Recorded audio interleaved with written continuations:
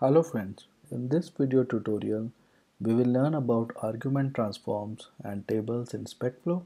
As a part of agenda we'll cover what are argument transformations and what's the need of transformations, and secondly we'll see how to use Specflow tables in scenarios and features. So let's get started with the argument transformations. I'll use the same Visual Studio project to illustrate argument transformation. First of all, let's see what argument transformation is. It is essentially a way to consolidate multiple arguments in a scenario step into a single argument, which you can think of as an object or any other kind of. So let's see what exactly is transformation. Let's understand it with the help of an example. Suppose you have a class which converts a given timestamp object to duration in minutes. So a timestamp object can have multiple parts to it. It can have just minutes. It can be a combination of minutes and hours. It can be a combination of minutes, hours and seconds, so on and so forth. So if you were to write a Specflow scenario or feature file for it, for all these different type of combination, you would have essentially written multiple definitions or implementation for this exact same binding, which would have just differed in terms of number of arguments, and you would have ended up doing the same logic in each step. So step argument transformations come to rescue. What we would do here is there is a special binding with an attribute called step transformation. So let's first see what kind of feature that we are trying to do with this transformation. I've created a file spec argument transformations feature file. Here you can see I have three scenarios and they will all hit the converting timestamp to minutes functions class that we have. And you can see that in the given step of all these three scenarios you have arguments or combinations in different formats, like the first one just have days, second one has days, hours and minutes, third one has days, hours, minutes and second, so on and so forth. So let's see how argument transformation helps to achieve it. Now I've added an argument transformation step binding file here.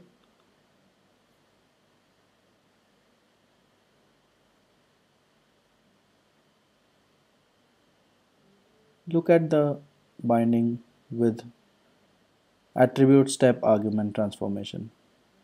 And the result of this argument transformation will be a time span object. So the input to this argument transformation is again a regular expression, and this regular expression converts it into days, hours, minutes, depending on what all inputs are given in the scenario, and it essentially returns a new time span object with the available values. Now how it is used in the existing scenario, let's see that. So if you see the first given step which says given I have entered something into the timestamp to minute converter. Now this something is nothing but essentially an entire timestamp object which we want to get from the transformed input. So if you see here, the return type that we have mentioned in the argument of this binding is time span.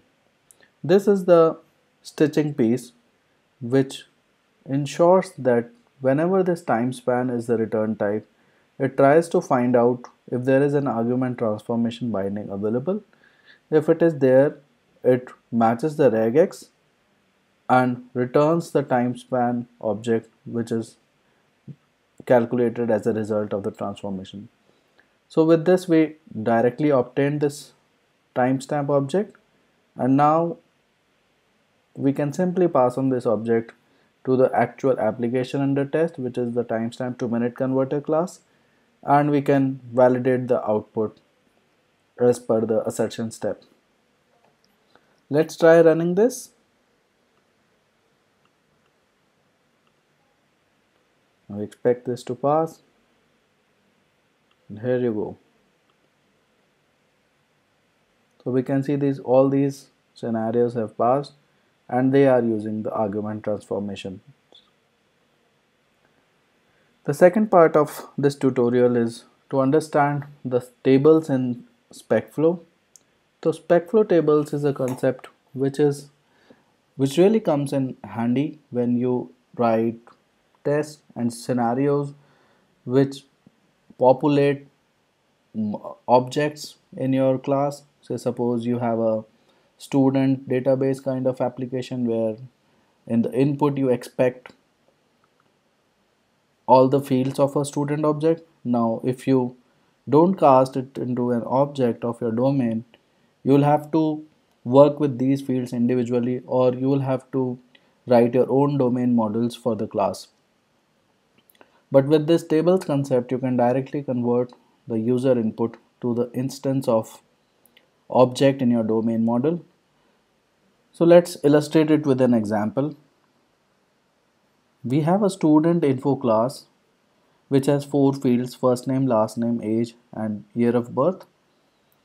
And in the scenario, the way we need to write tables is separated by pipe. The first line or the first row of this table denotes the names of the fields which directly map to the object in your domain model. So if you see, the field names or property names are same as the attributes in your domain object, and these are the values. So let's see how the binding looks like.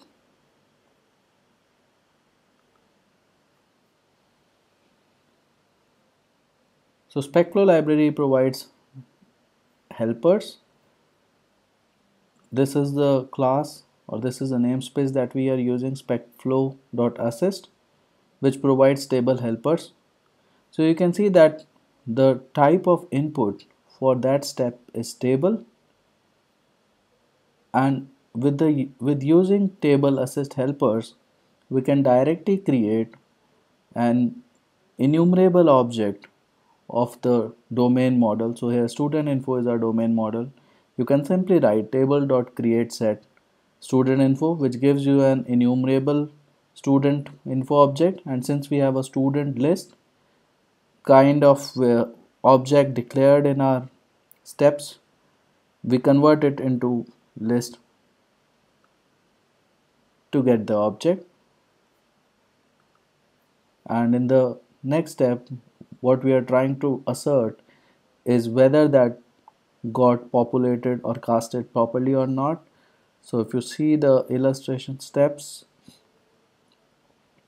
it just iterates over the objects that were populated from the table and prints the first name and last name of the student data supplied in the input. So let's try running this.